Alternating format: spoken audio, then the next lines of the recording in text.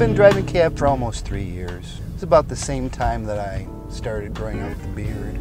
Well, I've always kind of wondered about driving cab. It seems like an interesting thing to do and, you know, part of our culture, the cab driver, and I never expected to do it this long. I will never be the biggest beard at the competition, and I always had a certain length.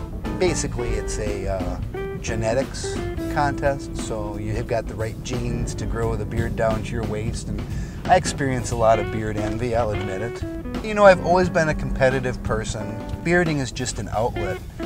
I thought about it for a while, and I thought, I could probably go to one of these contests.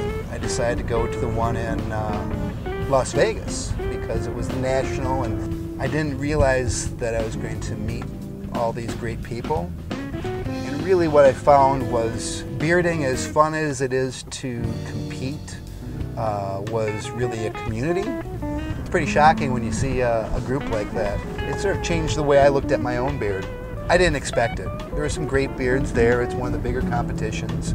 New Orleans for the Nationals up on stage.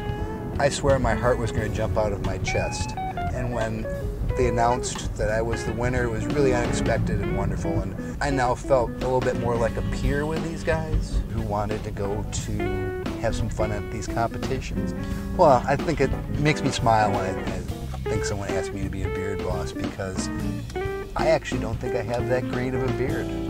When I think about being a beard boss, I think about all the guys that got the confidence to grow a beard because they saw my beard, or got the confidence to freestyle because they saw me freestyling and then they saw my beard and thought, well, he doesn't have that big of a beard.